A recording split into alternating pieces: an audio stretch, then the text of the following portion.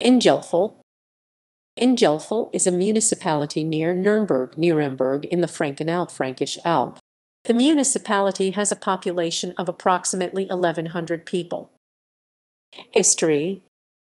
The place was named Swineh in former times and mentioned first in 1058/1059 on the occasion of the consecration of a church by Bishop Gundekar von Eichstätt. Engelthal was established as a cloister Dominican nuns at 1240 from Ulrich von Königstein auf Reichenach. Mentioned first officially in 1245 and in 1339 given protection from Emperor Ludwig as of the Nürnberger Rat and the city of Nuremberg. In recent years, residents have remodeled and restored sections of the cloister and cloister wall.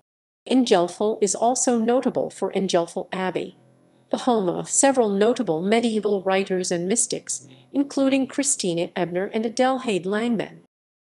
Cultural references.